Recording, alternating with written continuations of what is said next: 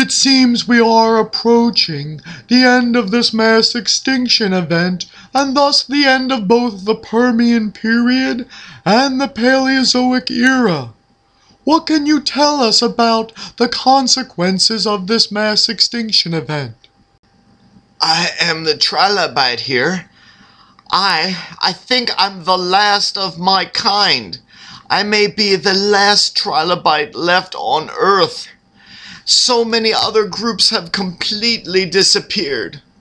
Gone, simply gone, are the blastoids, the tabulate corals, the rugose corals, the orthid brachiopods, many of the groups of mollusks, they're gone. So many of the sharks are gone. So many kinds of jawless fish are simply gone. The acanthodians and many primitive bony fish groups are gone. So much of the Paleozoic seafloor is simply gone, so much so that if life in the ocean continues, it'll be so different. The bivalve mollusks and the snail-like gastropods, they seem to be doing well enough, as are the crustaceans and other groups of arthropods. Perhaps they have a future. But for so much of the diversity of the Paleozoic, there is no future.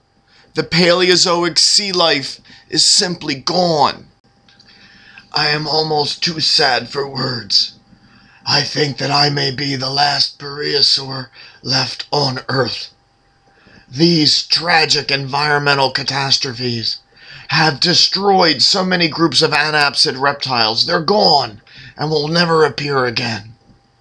So many of the early amphibians are gone, extinct.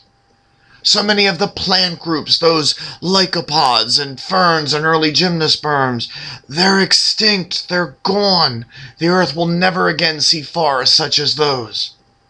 So many of the early insect groups are gone and extinct. If life on land continues after this extinction, the organisms will be completely different than the ones which have dominated in the Permian. This is the worst catastrophe that terrestrial life has ever known. The synapsid reptiles have certainly been hit hard by this mass extinction. The pelycosaurs, they're completely extinct now. The therapsids have been hit hard and their diversity is much reduced. Luckily, there are still a number of therapsid groups which seems like they will survive into the future. And in fact, one group of therapsids, known as the cynodonts, appeared just at the end of the Permian, and they seem to be hanging on as well. So although the therapsids may never again be as successful as we once were, it seems like some therapsids and cynodonts, they might survive well into the next period. Let's hope that the future is bright for their descendants.